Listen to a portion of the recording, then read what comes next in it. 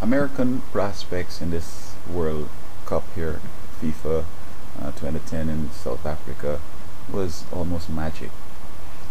I never really was looking for America in the top, in the finals, but I think that America's come a far way. Here on out, I'm wondering if members of this team, if they are hungry enough to want to win this thing. Um, I mean, I know we have all the seasons: football, baseball, hockey, and basketball, and these are the top games. You make big bucks, TV all over, and so on.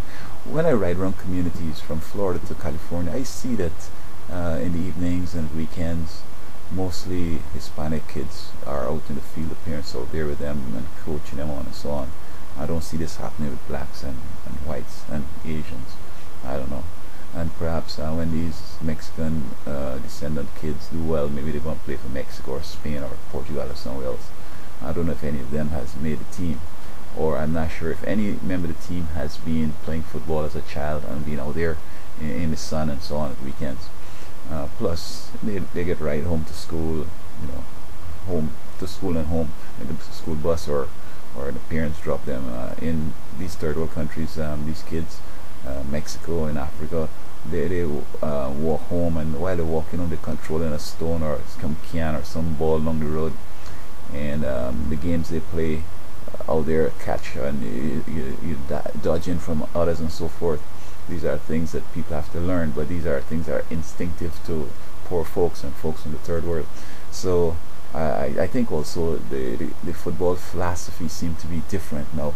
Perhaps if they get a coach from Spain, no, from say Brazil, Mexico, Argentina, I think they have a different football doctrine that could make a big difference. For example, I think that a lot of times the Brazilians play the ball around, passing the ball wide and far.